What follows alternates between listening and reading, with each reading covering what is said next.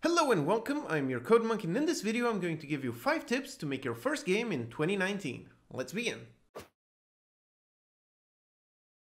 Tip number 1. Keep your scope small. This is the most important tip. Design something you can make in a month and then cut it in half. Most people make the mistake of thinking too big and wanting to make something like GTA or Skyrim or a massive MMO for their first game and eventually end up with nothing. And when I say most people, I mean me as well. When I first started developing Flash games, I decided my third game would be an open world MMO about cops and robbers. Obviously, after 3 months of development and realizing I didn't have the skills to pull it off, I cancelled that project. So all of this to say that if you fall into this trap, don't feel too bad since it happens to everyone, but do try to avoid it. So think of the simplest game you can do and then make it even simpler. If you are a complete beginner, then I would suggest you start off making a clone of a classic game. So do a clone of Space Invaders or Pac-Man or Arkanoid. Starting with a clone makes it easier to become familiar with the tools of the engine you choose, whilst not having to spend too long thinking about the game design. Then when you do have a clone completed, you can expand upon it. For example, if you made a clone of Space Invaders, think of what new weapon types would fit into the game, what different enemy types would make the game more engaging, or what different game modes you could add. Tip number 2. Know your strengths. It's important to know what you're good at when deciding what you want to create. So if your strong point is art, then you should try making an action or an adventure game. Go for something that is mechanically simple to implement, like a platformer or a point and click, and make your art really stand out.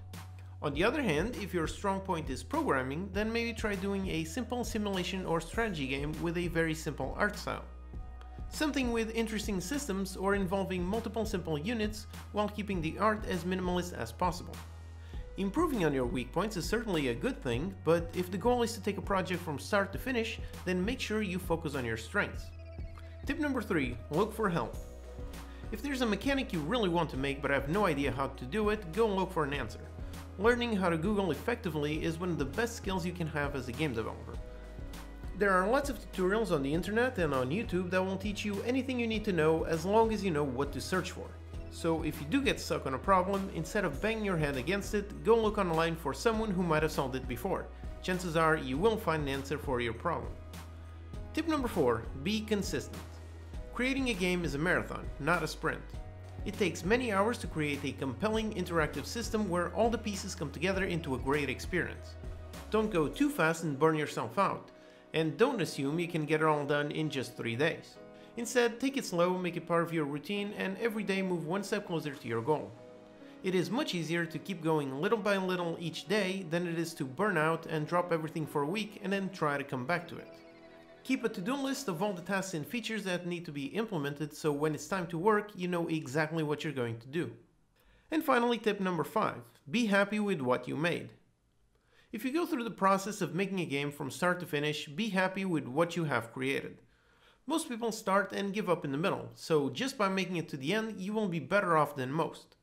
Your first game will certainly not be a masterpiece, so don't be upset if it doesn't match with the games you're used to playing. Making games is a skill and very much dependent on experience. The more games you make, the better they will be. The more times you go through the process of start to finish, the better you'll become at understanding what works and what doesn't. You'll learn how to make your game design more engaging, your characters better drawn and animated, and your code cleaner and more efficient. Remember, each game is a marathon, and your skills as a game developer are a marathon of multiple marathons. So again, out of all of these, the most important one is keep your scope small. You will gain 10 times more knowledge and experience by going through the entire process from start to finish rather than starting something and leaving it halfway. Making a game involves many unique elements all coming together into one final product. So if you're just doing prototype after prototype, you'll never actually learn how to deal with things like player progression, game flow, level balancing, game juice, or even things like doing a main menu, intro, or saving and loading. Those are all part of the process of making a complete game. So there you have it, 5 tips for helping you make your first game in 2019. Now go ahead and get started. If you have any questions, post them in the comments and I'll do my best to answer them. Subscribe for more videos and I'll see you next time.